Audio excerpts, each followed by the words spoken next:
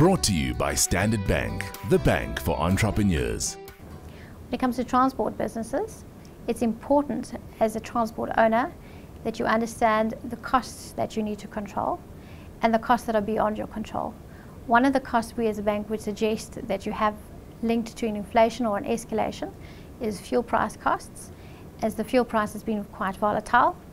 And in that instance, you're able to pass the increases directly on to the end user of the contract or whoever you're delivering the goods to. Small businesses should ideally look at every point of the contract in order to understand how the cash flow is going to be impacted, and also are there any risks that they would be exposed to. So if you didn't have an escalation clause in your contract, typically you would have to carry the price increase of the fuel as well as any other costs that increase the business.